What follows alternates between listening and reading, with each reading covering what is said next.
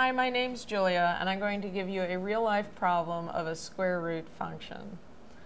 So let's say there's a farmer, a rancher actually, who has some cows, and every year he puts them out to pasture, and he always likes them in a square-shaped pasture because he's that way. He likes squares.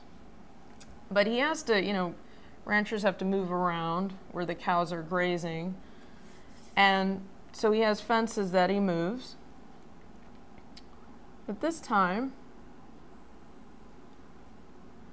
one edge is against a river. So there is a length of fencing that he doesn't need to use.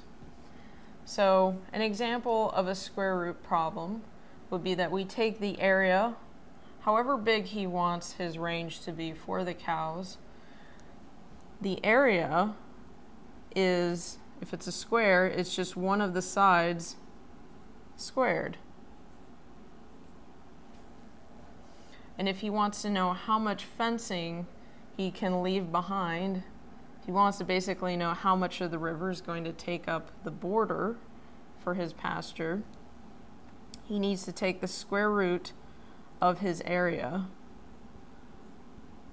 The area is the side squared, so if you take the square root of your area, you get the length of one of the sides, and you find out how much length is going to be the river, keeping his cows from getting out of the pasture. So that would be a real-life use of a square root function if you're a rancher. Thank you.